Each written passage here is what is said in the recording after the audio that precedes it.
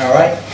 Now, what I'm going to do, I'm going to get my legs over the top and wrap his head and an arm. Head and arm, because we had the head and arm before. But he's taken this out to hit me. Alright?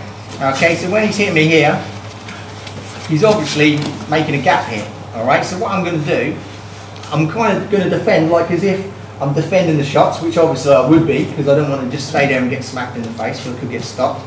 Alright, so I'm just blocking like this, like you would. Alright, this is quite a natural thing that I would do, so he's not suspecting anything at this point. And what I'm going to do is I'm going to kind of catch the arm and I'm going to bridge just a little bit, just to get him slightly higher. Alright, that's what we've found. If they're too low, you can't actually bring your legs over. And then what you're going to do is push the head and the arm away enough for your legs to come over here. Alright, like that. Yeah, so I'm not overly great at this. I saw it on a video. I'm going to go there, yeah? Sorry, Andy. That was awful. Alright, so when we go to there, you could actually push him down to here. Alright, now it feels familiar to me.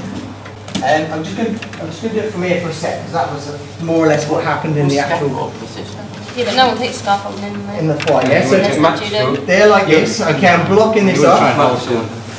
Alright, I'm just going to bridge this slightly, just get myself a bit further down, and I'm going to push the arm and the head away so I can get my leg through here and over the top of both. Alright, so I'm going to kind of just, like as if I'm going to put my legs over my shoulder.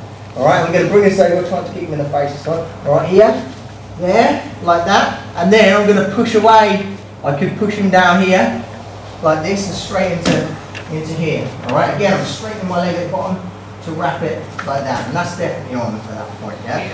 Alright, that first bit for me feels a little bit awkward, but obviously Liam McGeary from in the Bellator organisation, he used this in one of his fights, and he got the submission from it, alright, and that is on our group page if you want to give that a look, and that's a lot better than this demo.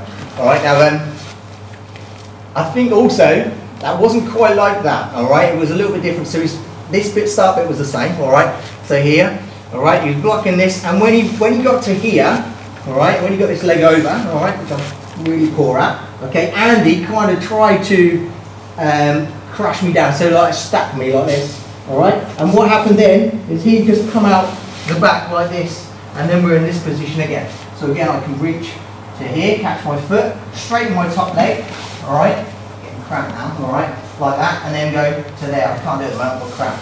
Alright. Right, so this time, he's not just going to fall over for me, he's going to actually try and stay on his all fours. Alright, so I'm here, I'm blocking, like that. I'm going to bridge up just enough, just to get him high, bring my legs over the top, try to kick him in the face, and he stacks me like this. So what happened, this is what happened, yeah?